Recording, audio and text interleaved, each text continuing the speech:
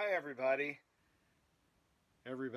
all three of you that have watched my videos. Well anyway, once again, welcome to Shedvivalist.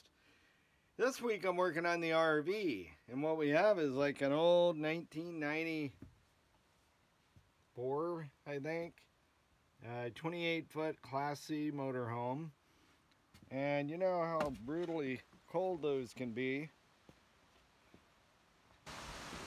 because they have about, that much insulation, and yeah, it doesn't work out too well.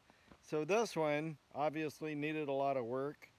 And what we did is we replaced the roof, because the roof was in awful condition and it had seeped down and, had all the mildew and, rot and all that. So anyway, I'm not going to get into that. What I was going to talk about today was insulation. So what I did is I replaced the roof, and what I did when I replaced the roof is I went over it with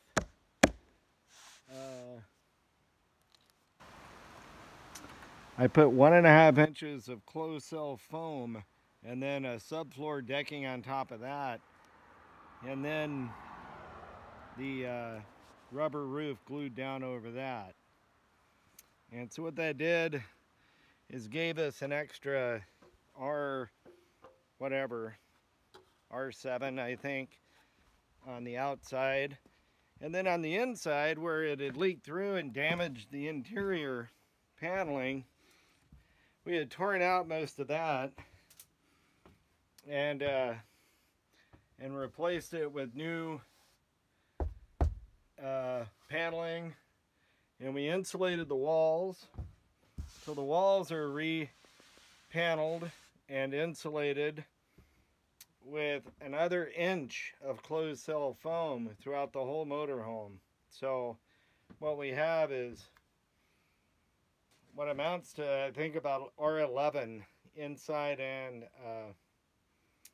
on the walls, and more than that actually, R15 on the ceiling. And today I'm working on the floor.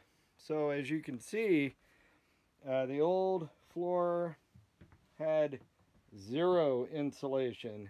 All they do is put flooring down or carpet right over the funky OSB decking. And it wasn't a bad motorhome, actually. I think they're all made like that because they have to make them as cheap as they possibly can.